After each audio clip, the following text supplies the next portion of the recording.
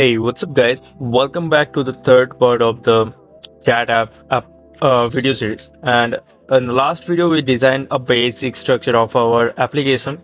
And in this video, we will do send a message that will update in the database and also retrieve that message in real time without refreshing the app.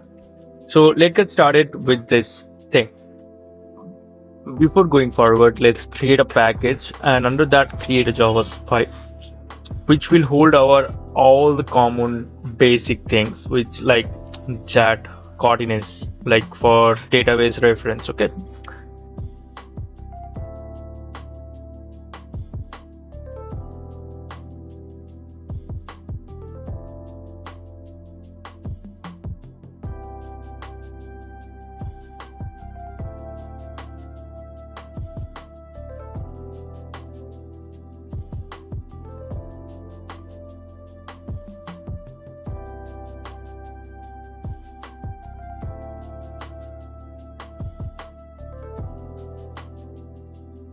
now let's create a on click listener for this send icon. When user hit on this, we will check that either user added something message or not.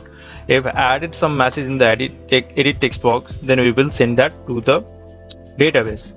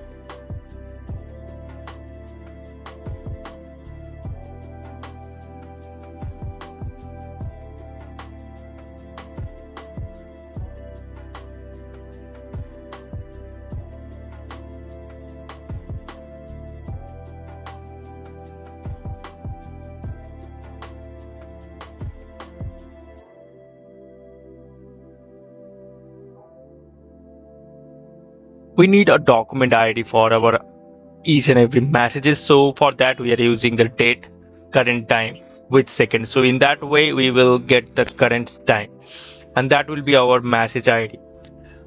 Depending on that we can delete the message in future, also edit that. So that's why I'm adding this field in the database as well.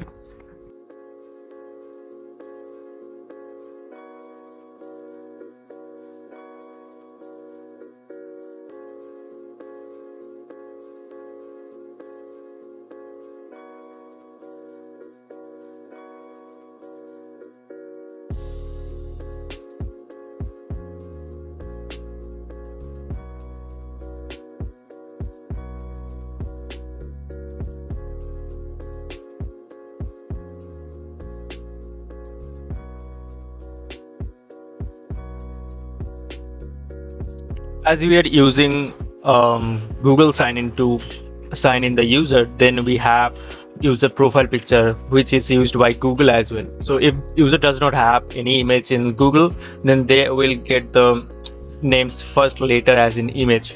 So you can get the image like this in this code using this code and it will give you the user profile picture. No need to store it in the database, it will automatically get it from Google. But if you are using any other sign-in feature like password and email, then you need to store user image in storage and get the storage reference URL in the database. That is needed to show the user image in the chat.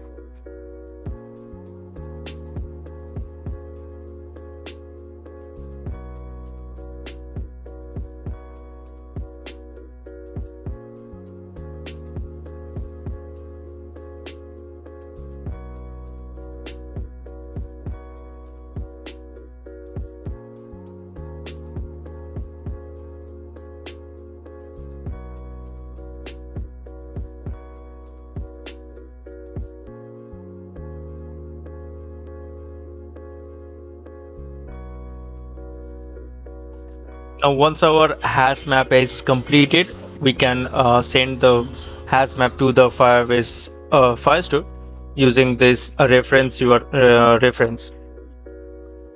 So that our doc ID, and we have to set the hash map and add on success listener. And once the task is completed, we need to clear the edit text and show a message like the message is sent. In future, we will replace this with push notification and something that will be a later part.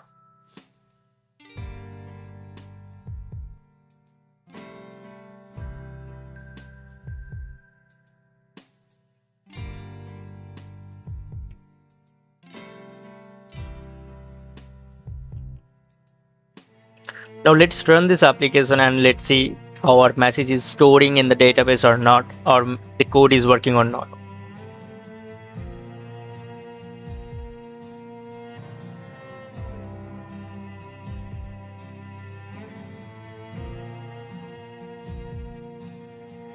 It crashed. I think something got. Okay, so why this message this application is crashed? Because we are using the latest version of Android Studio and this is targeting to the latest Android version. So we need to update our Gradle file with the latest version of the Firebase. Once we update that Gradle file, it will work perfectly.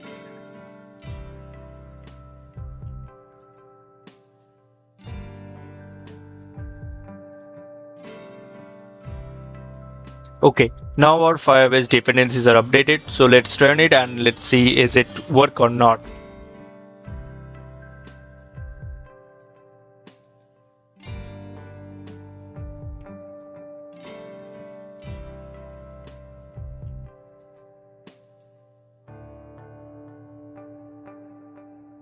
See, the message comes up, the message sent. Let's see is it updated in the database or not. See, the database also getting updated. So now the second part is going on, how to retrieve this data real time in the app.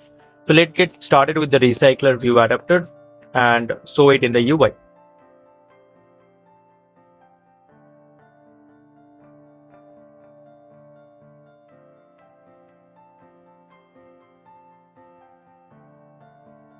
Before going to the model recycler adapter, let's create the model first.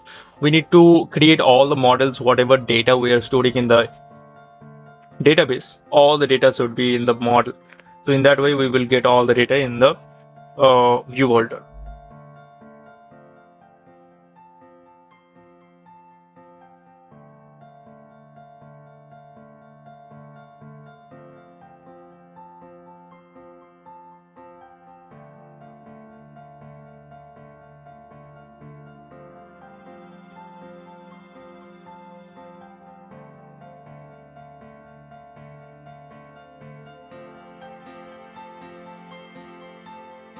Now let's call the database to get the data.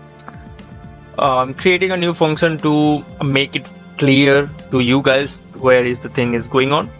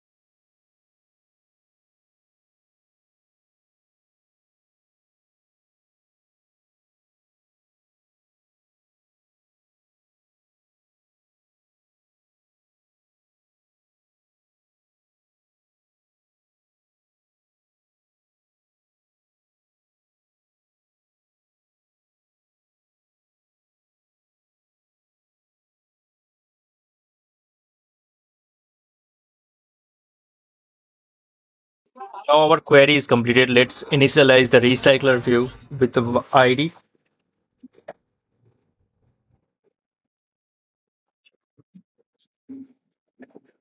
And let's attach that recycler view with a linear layout manager.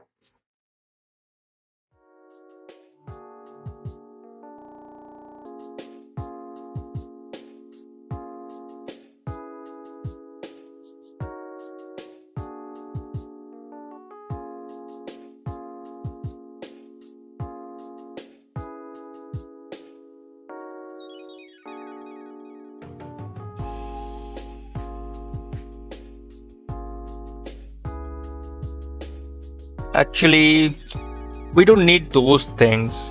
We can all directly call the linear layout manager here and pass the params.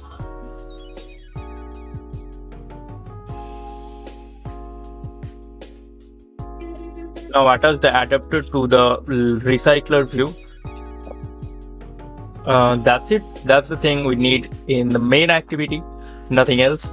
And now go to the recycler view, the adapter, and let's add the chat ID.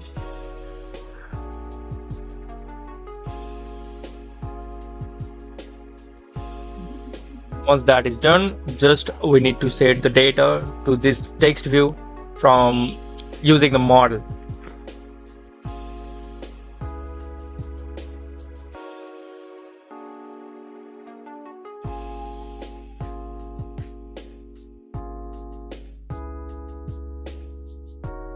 Our work is done. Let's run it and let's see the chats are coming in the UI or not.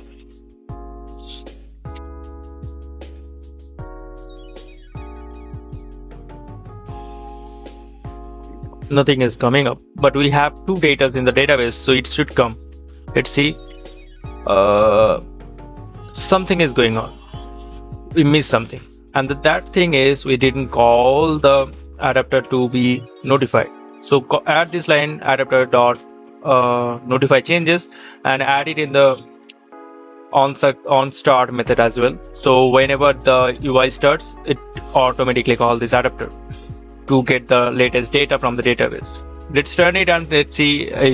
See, the data is coming up. Now let's add something and send. See, the data is coming up in a real time without refreshing the UI. Let's add the image to this and let's see that image is coming from the Google or not, because we didn't store any image for our user. It will come from Google.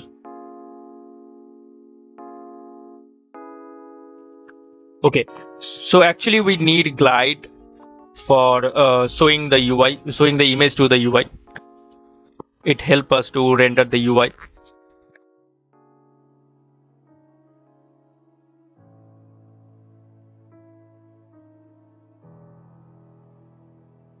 If you guys need the source code, that is already present in the description URL. You guys can get it from the GitHub. There will be a part-wise GitHub repositories. You can get it easily.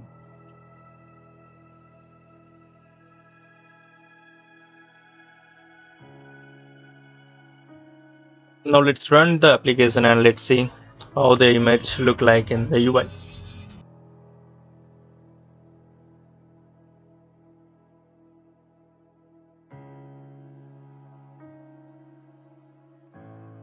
See, the image is coming from the Google account. This image is stored in my Google account. That's why it is coming up. That's so easy. Thanks for watching this video. If you guys like this video, give it a like, share this video with your friends, subscribe for the next part, and I will meet you in the next video.